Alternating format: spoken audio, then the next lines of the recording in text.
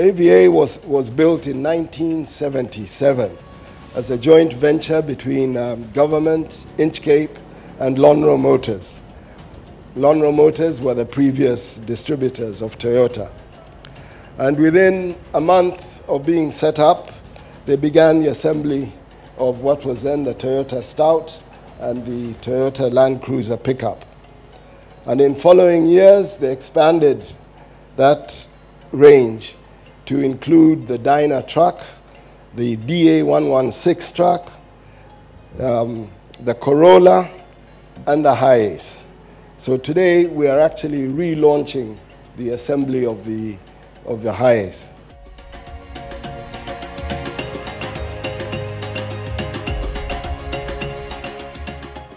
I would like to congratulate Toyota Kenya for having made this possible. This project is totally in line with Kenya's Big Four agenda when it comes to boosting the local manufacturing sector. The Hiace is now being used in various ways around the world since its birth in 1967. In Kenya, matatu are the most commonly used vehicle by the people of Kenya. I'd like to offer my congratulations on this, the occasion of the Hiace line-off ceremony at AVA. It is an honor for me to be able to join you today by video message.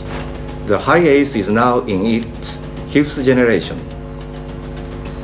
A cumulative total of approximately 7 million units have been sold since the first generation.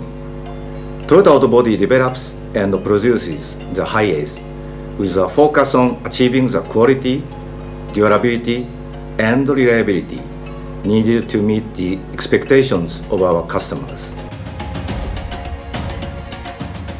The Toyota Kenya Hiace comes with an engine capacity of 2.5 liter cc, and it's actually manual transmission. The vehicle provides a fatigue-free driving experience on long journeys thanks to the ergonomic design of all the seats. It also meets the safety requirements, particularly with the driver and the passenger airbags and ABS. The Hiace, therefore, is a true testimony of Toyota's quality, durability, and reliability.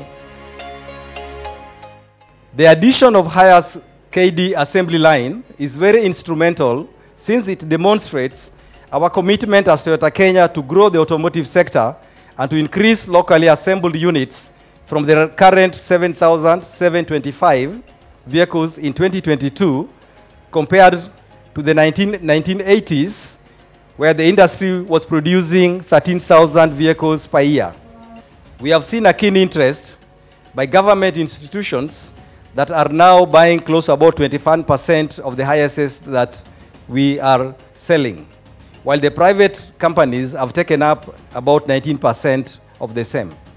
This survey was one of the key reasons as to why we needed to have an assembly line, especially for Hiace, to cater for the growing need in the country.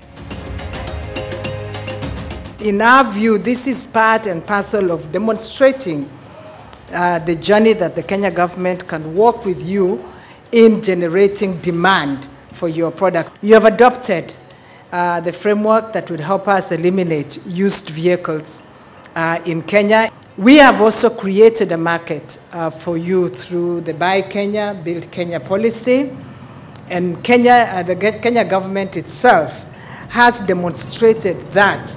Our commitment is to continuously invest towards enabling Kenyans to enjoy the ease and the experience of purchasing brandy new vehicles for their commercial and personal use.